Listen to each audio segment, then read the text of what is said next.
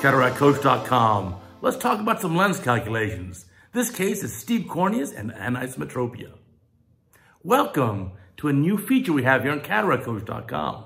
We're going to feature an interesting lens calculation, surgical planning. Because think about it, surgical planning, the lens calculation, how you're going to do the surgery is as important as actually doing the surgery. So your patient's visual outcomes are very much dependent on your calculations and your math, and most importantly, your surgical judgment. So we're going to try feature semi-monthly here, a lens calculation case study, something interesting from my own clinic or submitted from you, of how to do the appropriate lens calculations to give your patients the best visual results. Our first case here is very interesting. Steep corneas, case of almost 50 diopters, and anisometropia, different axial lengths, and doesn't make sense. Let's watch the video. All right, let's talk about some lens calculations. So when we look here at this patient, right eye, left eye bumper, the big glaring thing is there's a difference in axial length of more than 1 millimeter. And even the machine gives you a warning here and says, listen, there's a difference between the two eyes. Everything else looks pretty good though. Everything else is very symmetric between the two eyes, very clean. So it makes you wonder, is this correct? Now the Ks are a little different, but not terribly so. It's really that glaring axial length difference there between the right eye being shorter and the left eye being longer. So we go to do our lens calculations. You can see what the printout says here. The printout gives very different answers for both eyes. So if you just look here in this top corner, look at Barrett, 12.5 on this eye for Plano, but 7 or 7.5 on this eye. So let's say 7.5 here and 12.5 there, a difference of 5 diopters between the two eyes. That seems like a lot. Now also, I want you to look at the lens calcs and look, and let's look at this side, 12.5, 12, 12.5.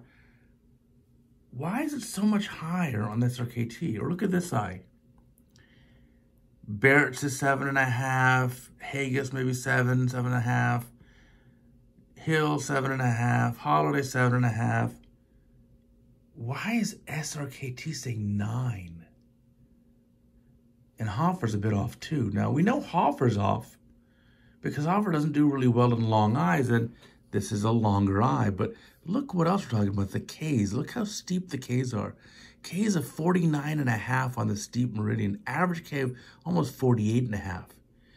Remember this, SRKT, see the K in there?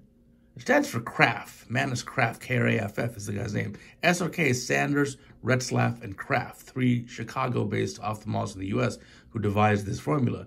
But the one thing you have to remember about the SRKT formula is it really relies very heavily on the K value to determine the effective lens position, or ELP.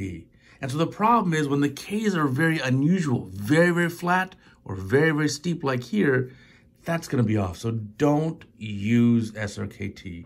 So on these, you're probably better off going with one of these formulas. Let's say I do a 7.5 in this eye, and in this eye, you do a 12.5. Now, does that make sense though? There's one important thing we have to look up, and that is looking up the patient's old glasses. And why is that important?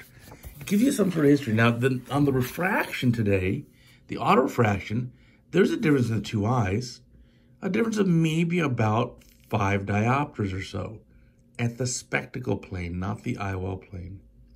And that matches the kind of glasses that were from 6 months ago.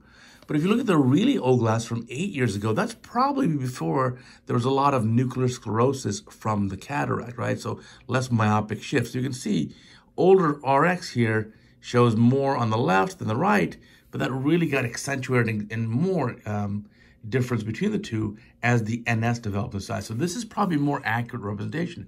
So the 8-year-old glass is likely having minimal or no cataract, 6.5 diopters with some astigmatism. So let's say an average here, a cervical equivalent of -7. And on this eye, maybe a cervical equivalent of more like -10.5. So that's about a 3.5 difference in diopters at the spectacle plane, and that's good historically. So now going back to this, the patient did have a lot of astigmatism. So you see the astigmatism here, and if we look at the tomography as well, you can see very significant with the rule of astigmatism, right eye, as well as left eye. So the patient's going to get toric lenses. Patient wants to go to Plano OU. And so what did we end up implanting for this patient? Let me show you. We implanted these two lenses. So right eye we put in a 12.5, left eye a 7.5, just per the calcs. And you know what we ended up with? We actually achieved Plano OU. So this is a good example of a couple take-home points. Number one, there can be anisometropia between the two eyes, especially in myopic eyes. The other example is very hyperopic eyes, where one eye is a little bit more amblyopic.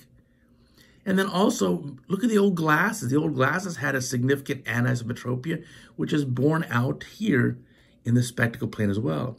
So the glasses had 3.5 diopters of anisometropia, and that's at the spectacle plane. Those are the 8-year-old glasses. So multiply that by about 1.5, and that should be about a 5 diopter anisometropia intraocular on the IOL plane, and that's exactly what we have. And then also remember, don't use SRKT if the Ks are funny.